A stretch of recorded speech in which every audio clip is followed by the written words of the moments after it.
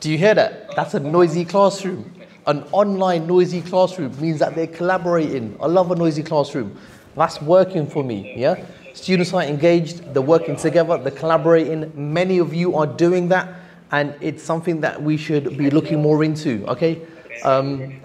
You know, the breakout rooms are a place where students feel more comfortable. You can hear that over talk, can't you? You can hear them talking over me because they're collaborating. Okay, now I'm going to jump in and see how they get on, and then we're going to bring it all together. And this is actually a single period. This is a 40-minute period, okay? And so they're doing all that collaboration in the breakout rooms immediately. Hey guys, I just want to let you know, okay, 8:50 is when we're meeting now, not 8:40, 8:50, because it seems some of the discussions are going quite deep, and I want you to carry on with that activity, okay? So make sure you got one key finding that you're going to be bringing back to the main group that you can talk about, okay? So I can give I can give basically feedback to all of the breakout rooms by doing a breakout room broadcast, okay? So everyone can hear me, I can hear all groups, and I can feed back to them. First thing first, how did this work out for you, this discussion point, having collaborative work online, just in a small pod, having a breakout room, how did that work out? Was that okay? I think it was easier for everyone to like do the work because some people feel more comfortable speaking to others in smaller groups instead of a bigger group. Yeah. So I think it was easier for people to try to communicate and ask other people for help. They didn't understand it. And to help as like a group, I guess. Brilliant, okay. Thank you so much. I really appreciate that feedback. Thank you guys. That's one thing that we're doing online. It's brilliant because we can continue to do group work, okay, in our math department.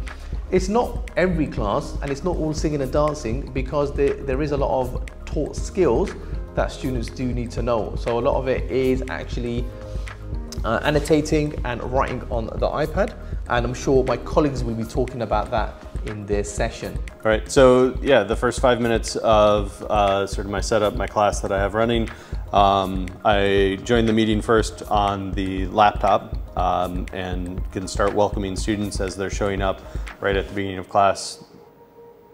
And Marco, just checking in with you again.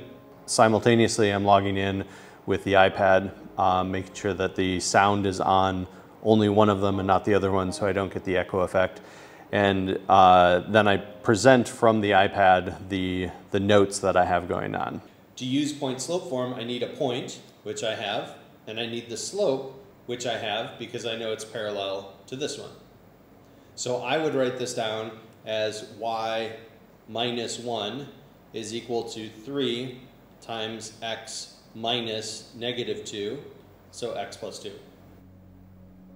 Right?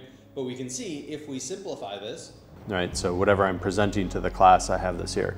And I switched over to this sort of setup rather than just being at my desk because frequently I'm doing things on a graphing calculator, or if I want to grab something from an example from a textbook, for example, or some other resource that I have around here, I can use this as a document camera in order to take a picture of it, right? So I can display my calculator here pretty easily with the setup and walk through the instructions for the students on what they need to do and flip back and forth pretty quickly and easily between the different modes of presentation. It's also nice with the laptop, I can see all of the students who are in the class, right? So I still have like a visual of them even though I'm presenting on this. Frequently when you're presenting, that takes over your whole screen and you can't see the students at the same time that you're looking at what you're presenting. But with the dual setup, you can do both. The other advantage to doing this, and something that we've been doing for a while in the math department, is that we're able to save the notes that we create on the iPad as a PDF and post those in classrooms so that students have access to them. Okay, so even after switching to online classes, we have kept our high level of expectations, like the quality of work they produce. Matthias, can you help me with the quotient rule? How do we apply quotient rule? Like if I call the function as u over v, how are we going to do quotient rule there? We give them the feedback and they really are benefited even if it is online. Naman, what I said is you have drawn the tangent on the calculator, right? Yeah, you just clear that tangent. Otherwise, when you go to another graph, another function, the tangent will still stay there. Oh, okay. You get that? U times V dash divided by over V squared. V square. That's right. Now you just have to plug in the values, right? You have got each function ready with you. Although the online teaching cannot replace the classroom learning experience, we as teachers try to do the best possible in this new situation. And the students have also got adapted to this, and we make the best out of the situation now at present. And we really enjoy doing it.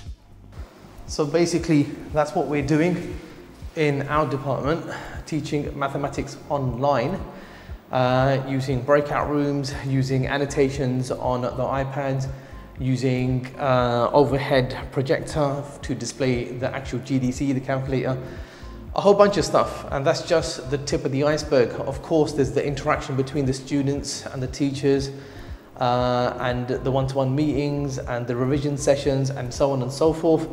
As always, make sure you consider subscribing for more EdTech videos and more demonstrations like this.